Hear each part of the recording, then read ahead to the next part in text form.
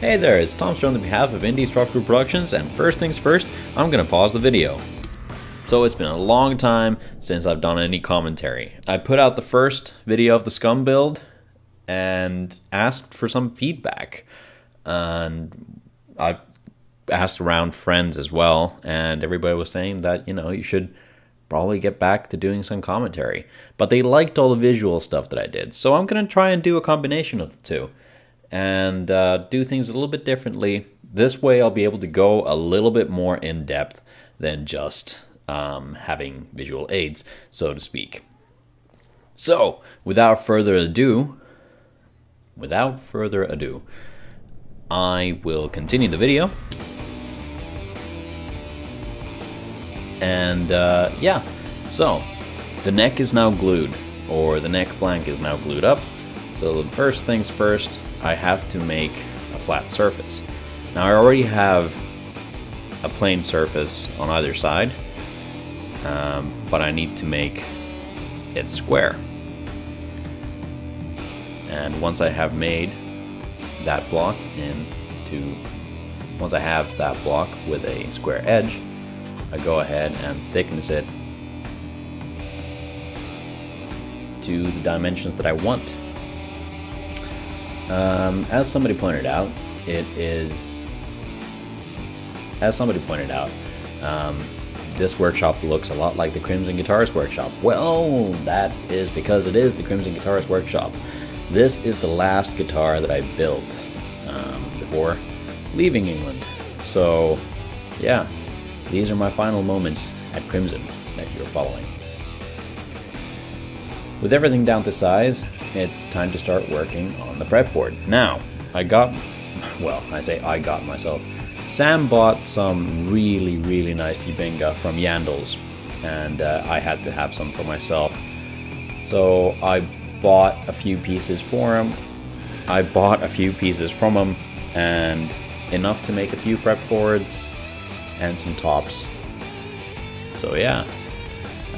For the Scum in particular, what I'm cutting out is a fretboard. And yeah, so this Bubinga was cut down way before the CITES thing. It was already in our possession for a long time before the CITES stuff came up. If you're not familiar, Bubinga is no longer allowed to be cut down. It has become that much endangered that yeah, unless you have a certificate of sorts to say that it has been ethically cut, you're not allowed to really use it. I mean, you can use it, but you can't sell it abroad, so to speak. But I have proof that this was cut way before those laws came into action, so everything's good on that end. Yeah, once again, with this as well, I have to make a square edge to make my life a little bit easier. Because the next stage is, well, this would be the same process as if I was book matching, really.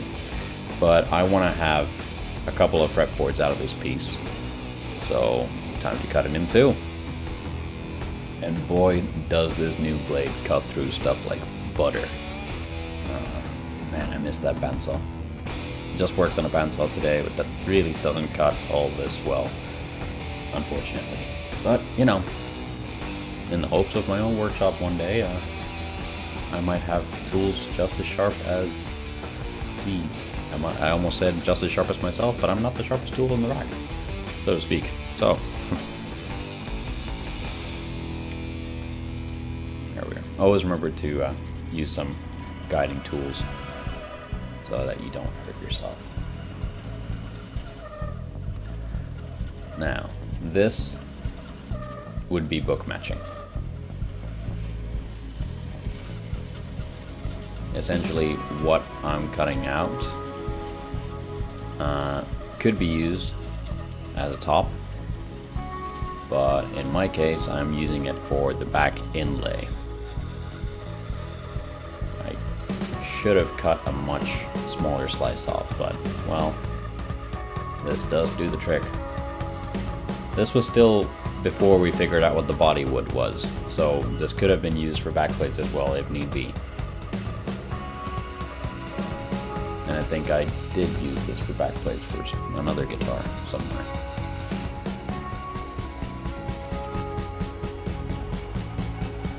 here, slowly going.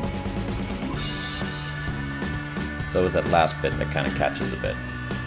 But yeah, the main point in cutting on a bandsaw like that is to go really slowly. You don't want the blade to wander. If you push too much, the blade has a tendency to kind of follow the grain. And what that means is that it would go where there's least resistance, which might not be particularly where you want to cut the piece. So, go slowly. You're not in a rush. And this machine on the hand, this lovely felder, just planes up the wood real nice. As you can see, it takes no time at all. I'm just thicknessing my fretboard into a workable size. Didn't need it to be quite as chunky as what it was off the bandsaw. Besides, it gives me a nice clean cut.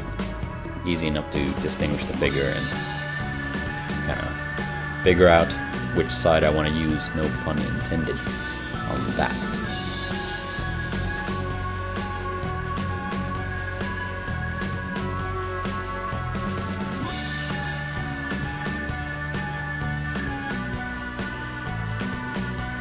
Now, first things first, before cutting the fret slots, I need a center line.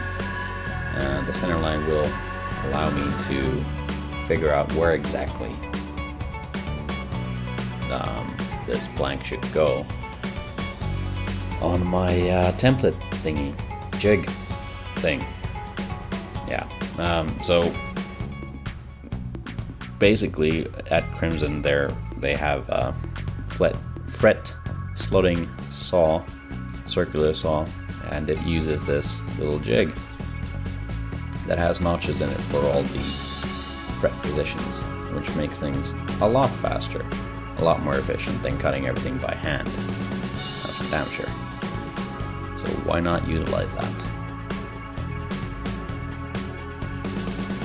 Always important that when using the masking tape and super glue trick, burnish down your tape just to make sure that you have a good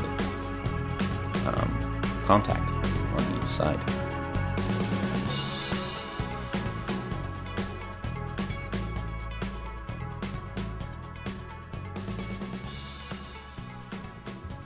And it's just a matter of positioning, really. Trying to figure out which way I want the grain to go. And that looked good to me.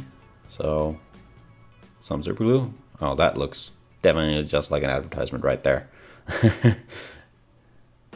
Tommy's CA UK, CA Med Bond super glue.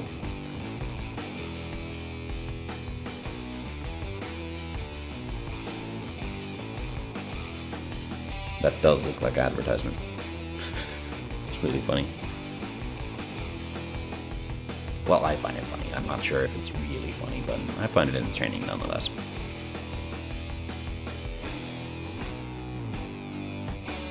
Onwards and upwards, as they say. So, this is the saw that I was talking about.